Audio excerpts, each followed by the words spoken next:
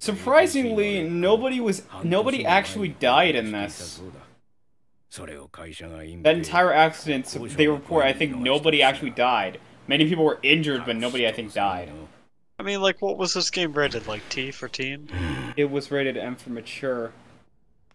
What? Really? Yep.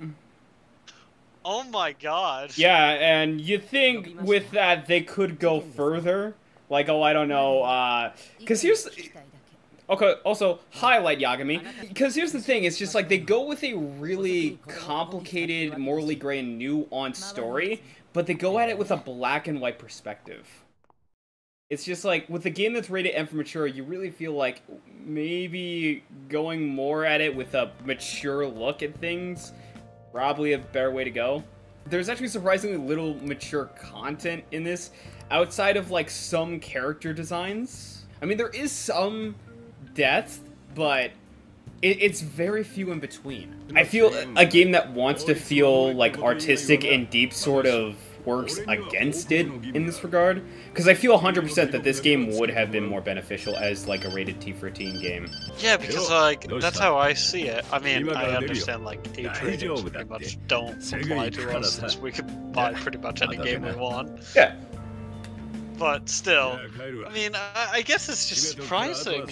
Like, like this game is in the same ESRB rating as God of War. That is just like really hard to grasp. Right? For me. Like, how is this on the same level as Doom Eternal?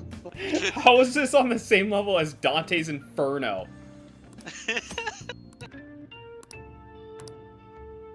Yeah, that's it. Like, looks like a lot of people were hurt. They never really specify. Oh, there was like a death toll, or it's like a lot of people ended up losing their lives in that. It's like, not a lot of people were hurt. There's not a lot of swearing in Persona 5, is there? No, there really isn't. Like the most they will say is just like shit or bitch or asshole. They rarely have a character say fuck. Like, I understand those like that language probably wouldn't fly for teen, but I mean, still though. Yeah, M for mature, I feel like,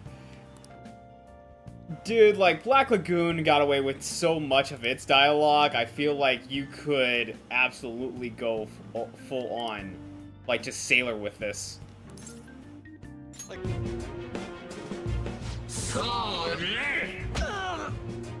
You got some really good faces. That was worth an M for mature rating, by the way. Is he naked? Like, he's wearing a robe, but... He's naked except for... He's naked, but he's just wearing, like, pink underwear. Which I think are supposed to be girls' panties or whatever. I mean, I guess people can say that's a virtual rating, but I'm just looking at him like, dude, Yakuza has done worse. Oh, yeah. I will say, moments like this is like, okay, yeah, this is kind of worth a raid M for sure rating. Now, if the rest of the game had moments like this, I would 100% be behind the rating, but it's just like, these, again, there's so few in between. Also because animation is expensive. That too.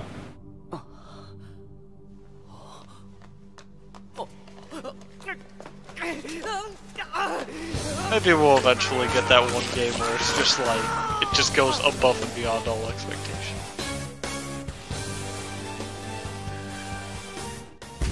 Oh, Jesus. What the fuck was that laugh?